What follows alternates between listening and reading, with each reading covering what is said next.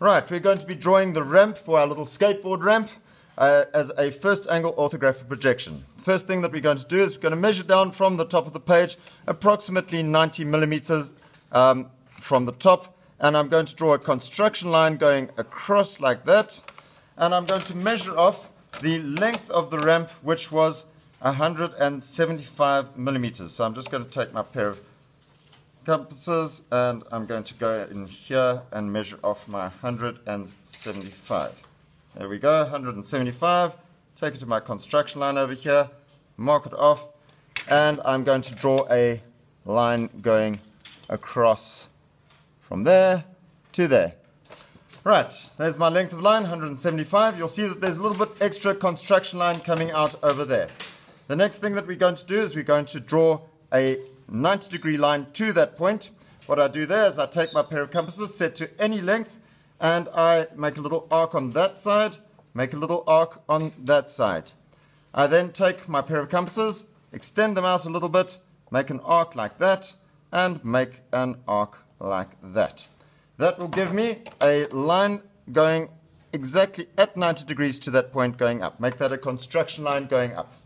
Right, once I've done that, I need to get a 45-degree angle over here, which is half of 90, which means that I need to bisect that angle. I take my pair of compasses, I arc it round like that, I extend them out a little bit, I make an arc over there, go down there, make an arc over there, and that will give me a 45-degree angle going from that point over there. In other words, I bisected my 90 degree.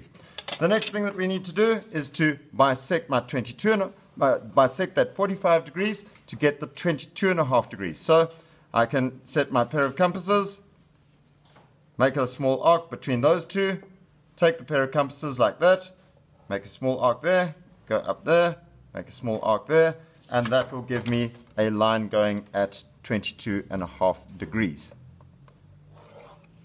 Construction line. Now, in my specifications, I didn't say how high the thing needed to be, so you could draw a line going straight up like that, and you could get a height, but I could also have a line going out like that and get a totally different height. I haven't specified, so it could be any height that you wanted, really, as long as that angle is set at 22.5 degrees. I'm just going to make mine at 90 degrees over here. There we go. From there to there, and from there to there. Right, the next thing that we're going to do is we're going to draw the top view of this thing. Right, so here's my ramp in that position.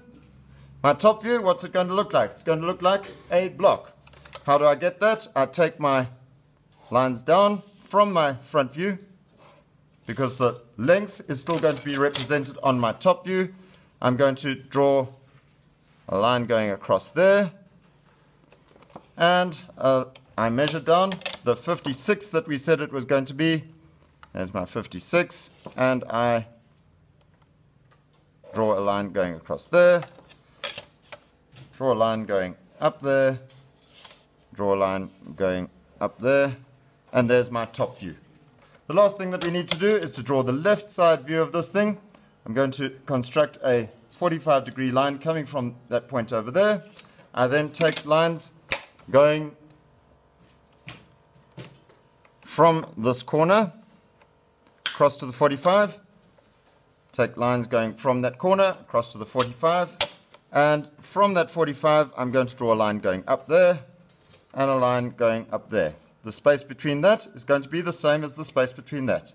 So 56 there, 56 there. My left side view, what's it going to look like? Well, there it is. You'll see it's sort of like a shape like that. I'm going to end up going like that. There's the base of it. Go up to the top. There's the top of it. Take that line across. And there we go. There's my left side view of the ramp. Right, the next video, I'll show you how to put dimensions on.